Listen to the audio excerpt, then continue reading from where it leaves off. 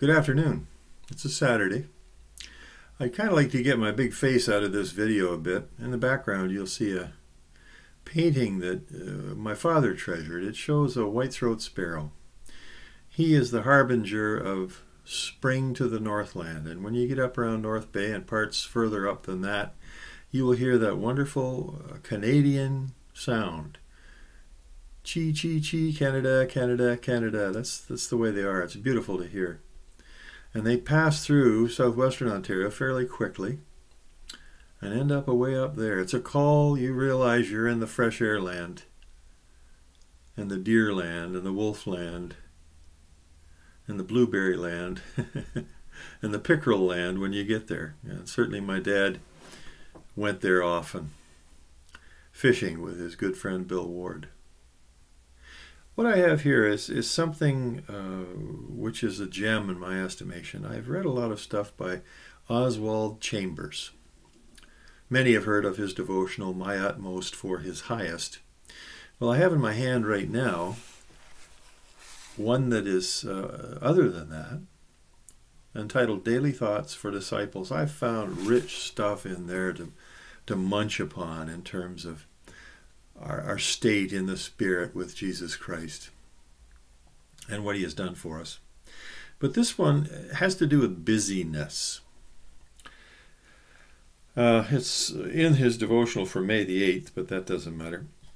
Whatsoever thy hand findeth to do, do it with thy might. For there is no work, nor device, nor knowledge, nor wisdom in the grave whither thou goest. Taken from Ecclesiastes chapter 9, verse 10. The Bible nowhere teaches us to work for work's sake. That is one of the greatest bugbears of the anti-Christian movement in the heart of Christianity today.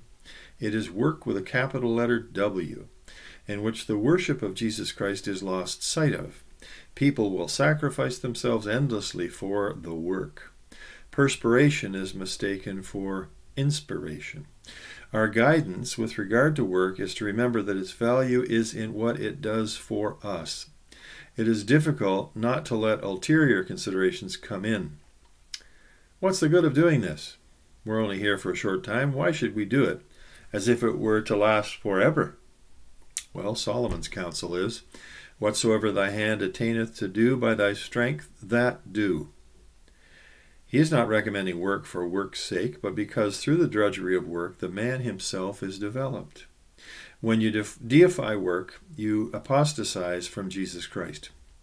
In the private spiritual life of many a Christian, it is work that has hindered concentration on God. When work is out of its real relation, it becomes a means of evading concentration on God. Carlyle pointed out that the weariness and sickness of modern life is shown in the restlessness of work. When a man is not well, he is always doing things, an eternal fidget. Intense activity may be the sign of physical weariness. When a man is healthy, his work is so much part of himself that you never know he is doing it. He does it with his might, and that makes no fuss. We lose, by the way we do our work, the very thing it is intended to bring us. At the back of all is the one thing God is after, what a man is, not what a man does. And Solomon keeps that in view all the time. It is what we are in our relation to things that counts, not what we attain to in them. If you put attainment as the end, you may reap a broken heart and find that all your outlay ends in disaster. Death cuts it short, or disease, or ruin. Well, he's describing there someone who is driven, probably approval-seeking, and burned out. Peggy Lee, that jazz singer of the 60s, had a song, Is That All There Is? And that's about where the overworked person gets. If he puts hard work, nose to the grindstone, at the top of the pyramid, at the top of the totem pole, we'll say. You know, in the story of Moses, there came that episode with the brass serpent statue that was raised in front of the people who were all getting bitten by venomous snakes. The Lord told Moses to relate to the people, look upon this thing and live. It was as if that image of great sin stuck up on a branch or a cross was the remedy for all these other biting, hostile, venomous critters underfoot. And it was therefore a great episode for God in a marvelous way stepping in and rescuing the children of Israel. But down the road, that statue was placed in a most recognizable spot in the temple. And there came a king who at some point said, look, that's just a piece of brass. Enough of this idolatry. We're not here for that. We're here for closer and closer abiding in the Lord. So he told them to get rid of it.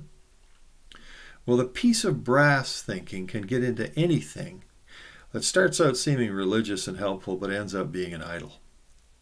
We can take anything.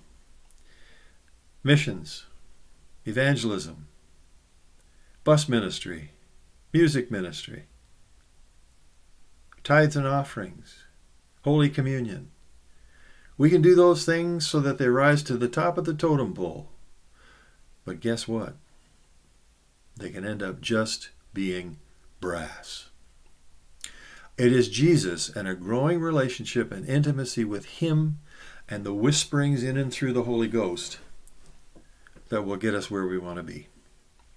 These are all means to the end of greater intimacy. But any one of those things, those objects of worship and emphasis, can end up out of whack. That's all I'll say now. Thanks for listening to this. It's Doug Blair. Bye for now.